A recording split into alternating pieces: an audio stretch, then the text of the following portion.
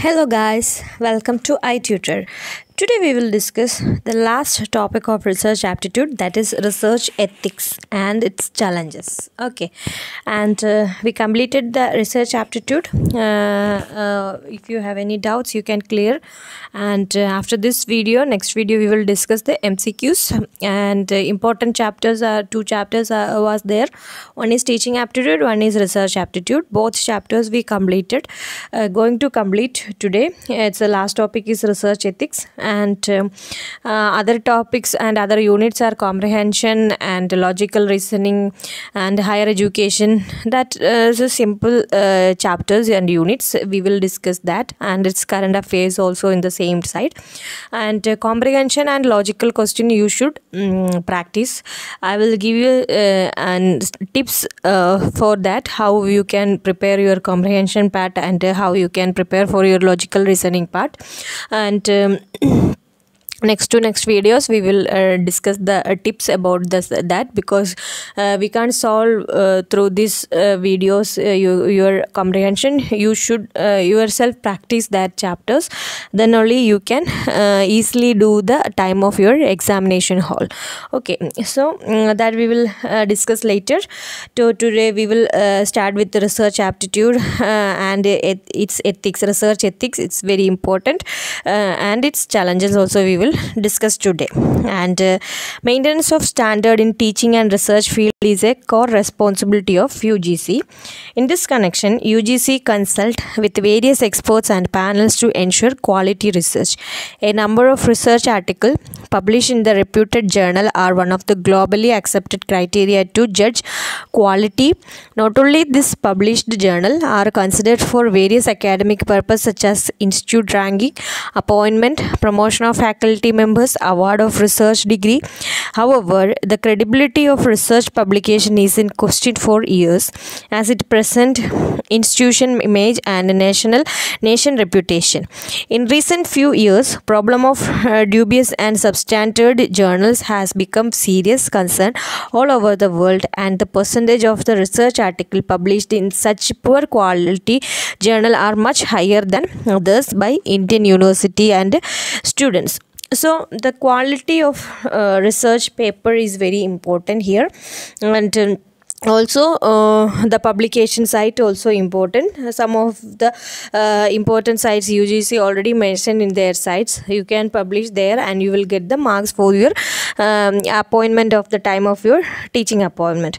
The government of India has been uninterruptedly increased funding for conducting quality research, but unfortunately none of our university or institutions come under the list of top 100 university or institution at the world level. Government of India had started several fellowship, net fellowship, junior research fellowship, that is you are going to prepare that exam, and Maulana Azad National Fellowship, Rajiv Gandhi National Fellowship, Indian Council for Social Science Research ICSSR Fellowship, Grand Commission UGC Research Award, Indian Council of Historical Research Doctoral Fellowship for Women, and minor and major research project grant, etc., to attract the younger generation to make their career in the research field and to promote the quality research in the higher education system. So far, the guideline provided by the various universities in terms of advisable for all academic members while performing research has not resulted in a good outcome and a better practice of research ethics. There are various reasons behind the low standard of research in various study fields, but the most important reason is related to the ethics of research. These ethical issues are not a new thing. It was raised by Plato 2400 years ago. Recently, UGC approved list of journal was created to ensure published papers are of high standard along with an intention to perform research in an ethical way. The guideline apply in many possible contexts, including teaching, conducting research paper, publication or misconduct, along with the disciplinary procedure. If the research is not conducted in an ethical manner, the outcome will be irrelevant. So now it's an introduction for the research ethics part. And what is research ethics basically? Research ethics is a set of guidelines that help researchers to conduct research successfully. The major principles revolve around the research process, data collection, interpretation of data, report publication, thesis, confidentiality, obfuscation, and plagiarism. These are the main important principles revolved around the research paper. Okay, the ethics are closely related to the moral and the value. It explains norms for conduct, a distinguish between what is wrong and what is right. Okay, so a researcher should follow some ethical conduct of the research paper. You should genuine for your paper. That's the main core content of the research ethics. It fosters a research culture that adheres to relevant legislation governing the protection of the dignity, rights, safety, privacy of those involved in research, provide clear and easily accessible guidance on best ethical practice and regulatory requirements, offer support and training to staff and students and any others. The policy document contains not just the item that constitute ethical research but also lays out the ethical review process and the role of the University Research Ethics Committee. In fields of medical science, while conducting biomedical and health research, the four basic ethical principles, namely respect for persons, autonomy, beneficence, and non-maleficence, and justice, have been enunciated for protecting the dignity, rights, safety, and well-being of research participants. The researcher and the team are responsible for protecting the dignity, rights, safety, and well-being of the participants enrolled in the study. They should have appropriate qualifications and competence in research methodology and should be aware of and comply with the scientific, medical, ethical, legal, and social requirement of the research proposal. The ECs are responsible for ensuring the research is conducted in accordance with the aforementioned principles. Okay, and the general ethical issues. Mainly, the issues can surface any time during research activity. It may be due to participants, researcher, or organization support the research process. The role of ethical committee plays an important role to ensure proper policy in place to answer below issues. They are broadly divided into the three areas due to ethical issue related to the research process, ethical issues related to the participants or researcher, ethical issue related to sponsoring institutions. Okay, so these are the importance points here. The basic three areas in the ethical process are: one is research process, and other one is participants of researcher, and third one is sponsoring institutions. Okay, these are the 3 points. Remember this. And what are the benefit risk assessment? Benefits to individual, community, or society refers to any sort of favorable outcome of the researcher, whether direct or indirect. The social and scientific value of research should justify the risk, which is the probability of causing discomfort or harm anticipated as a physical, psychological, social, and economic or legal. The researcher, sponsor, and ethical committee should attempt to maximize benefits and minimize risk to participants so that risks are balanced to lead to potential benefit at the individual, societal, and or community level. So one thing here you remember, you are doing one research paper that is also depend on the society also. So benefit are both for individual and society here. So you should consider the societal needs also and their ethical part also. That is very important in your research paper. The ethical committee should assess the inherent benefit and risk, ensure a favorable balance of benefit and risk, evaluate, plan for, minimize the risk and discomfort, and decide on the merit of the research before approving it.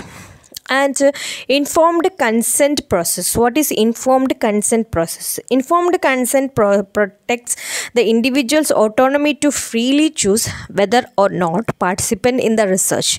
The process involves three components: providing relevant information to potential participants, ensuring the information is comprehended by them, and assuring voluntariness of participation. These are the three things among this, and this is more related in the field of medical science and health research involving human participants. It is the primary responsibility of the researcher to obtain the written informed consent of the prospective participants. Okay. And privacy and confidentiality. Privacy is the right of an individual to control or influence the information that can be collected and stored, and by whom and to whom that information may be disclosed or shared.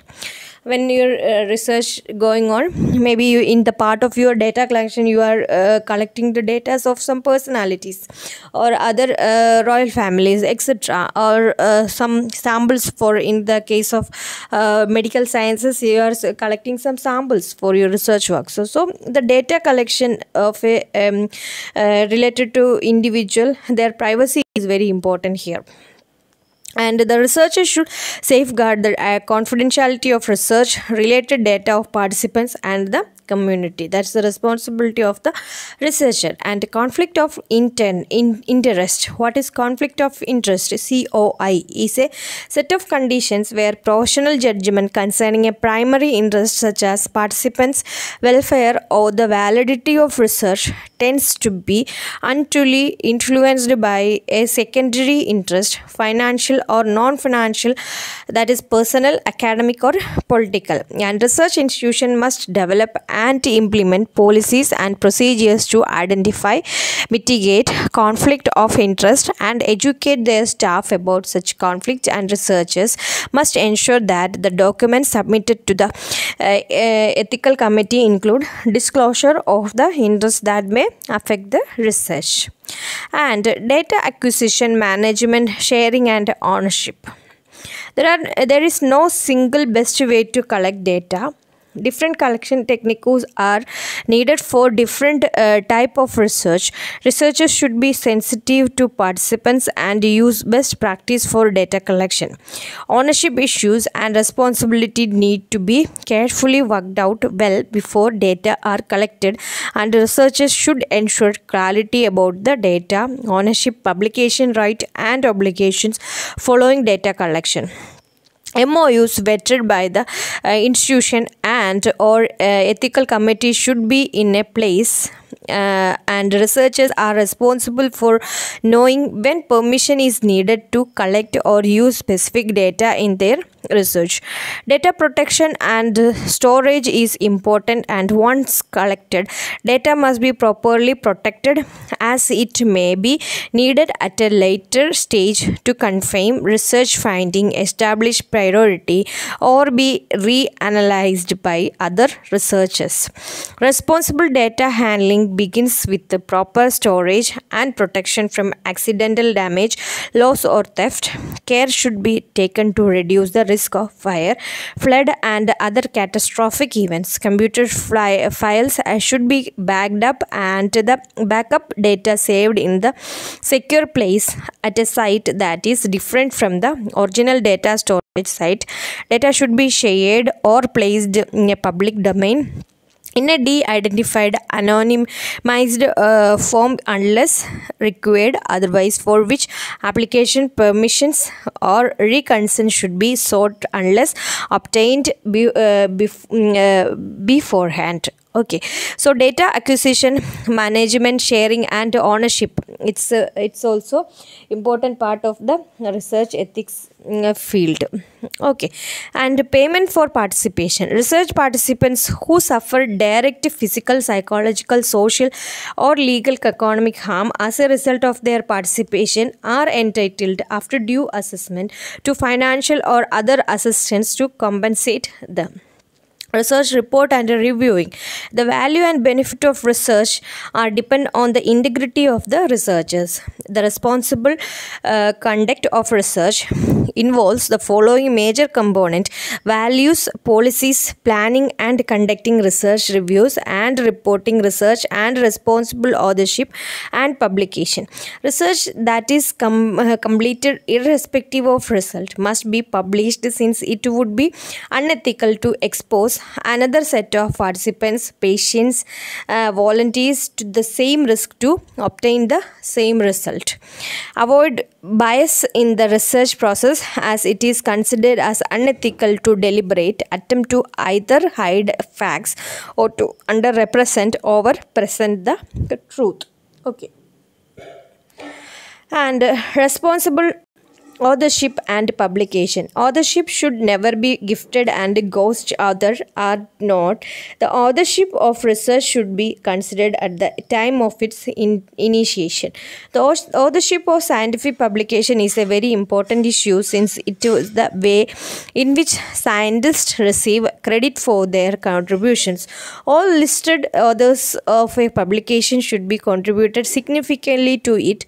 It is inappropriate to offer guest authorship to anyone who has not made any significant contribution. Likewise, it is wrong to exclude from authorship anyone who deserves to be an author. And responsible use of funds. The management of research fund required other to ethics committee policies and regulations, as well as policies of other funding agencies. This is applicable to both funds received from the institute and from external granting agencies. Effort should be made to ensure responsible and efficient use of resource following transparent and fair process. Research misconduct and policies for handling misconduct. Research misconduct means fabrication, falsification, or plagiarism. That is FFP. Okay, one F for fabrication, one F for falsification, one P for plagiarism.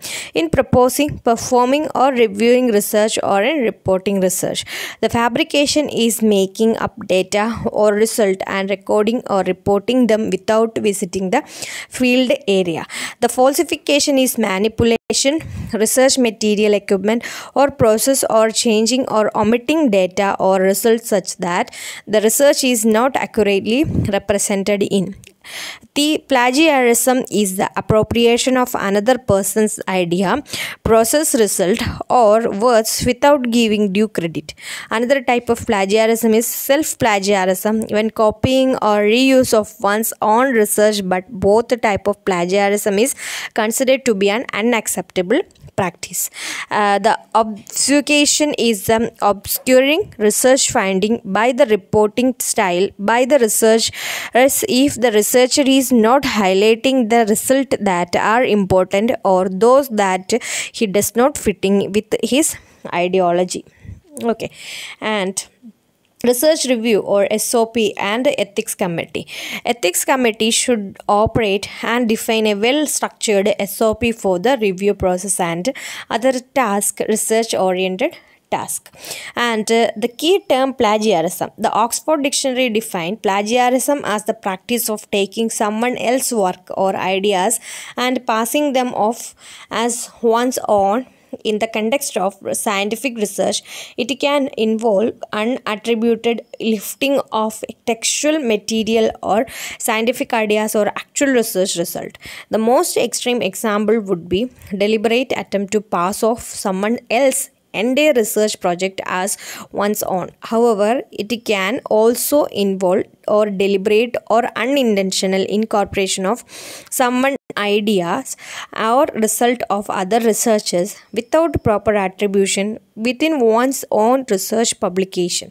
Though the degree of severity can vary, plagiarism always amount to ethical misconduct and required redressal. Okay, so this is about plagiarism. It's one of the important thing is plagiarism. Whenever you submit your research work, the university or institution will recheck the plagiarism of the research work. And the use of someone else's work in one's own is not by itself unethical. A limited amount of textual material in someone else's paper can be copied if it is clearly marked as code, typically by enclosing it within quotation marks and the source is explicitly cited where the quote starts or ended. That is, when you copied someone else's work to your work, you should mention that where you copied from or which page and from which author.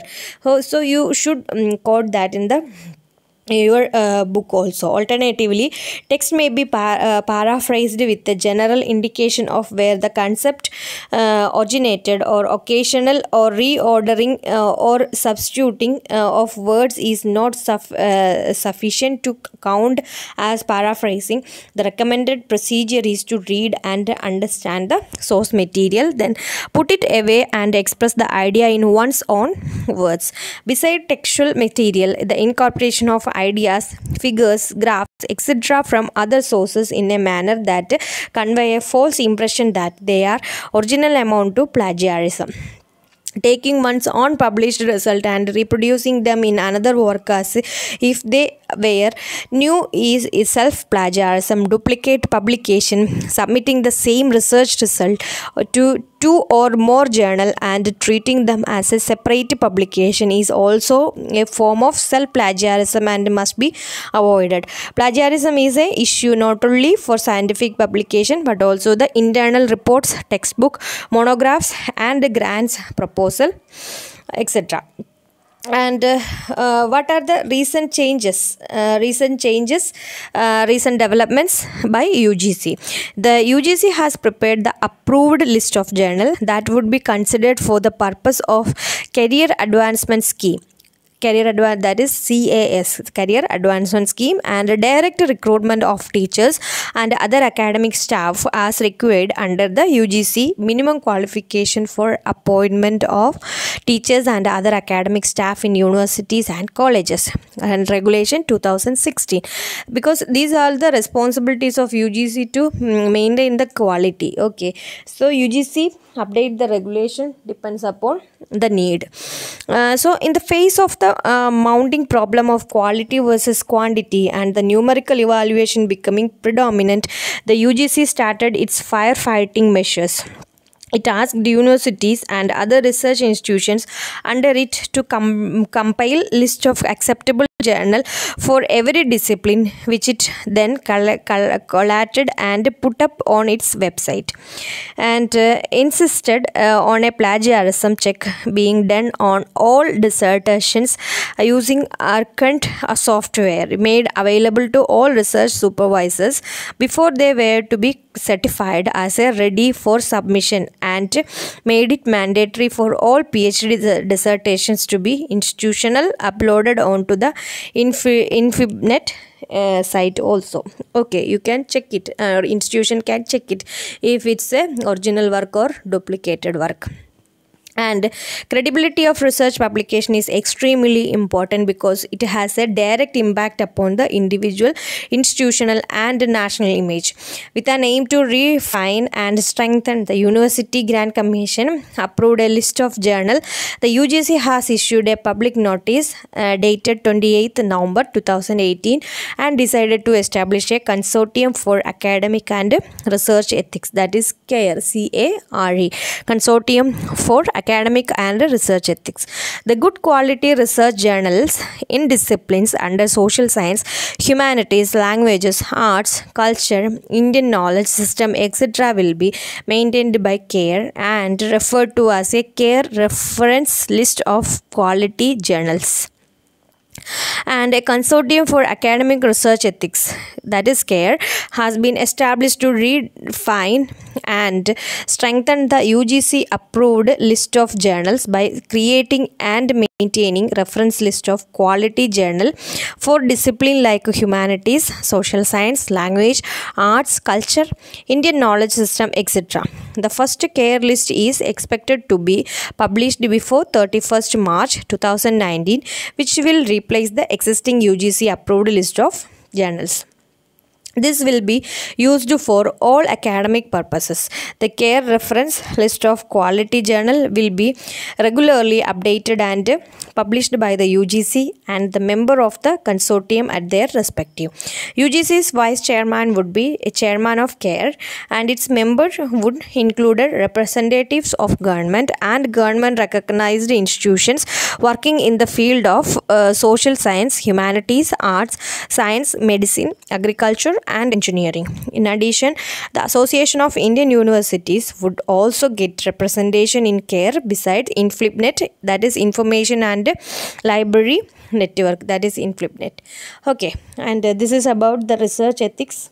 So in the research ethics, you should take care of the plagiarism and data collection are very important. So if you have any doubts, you can share it in the comment box. I will reply, and in next video we will discuss some MCQs related to research aptitude. So this is the wind up of the research aptitude. So now we covered teaching aptitude and research aptitude 2 units, and we will cover the next unit also, and we will finish it before our exam. So you start your main subject preparation also parallelly, then only you can finish the syllabus before the exam date. Okay, so take care, bye bye.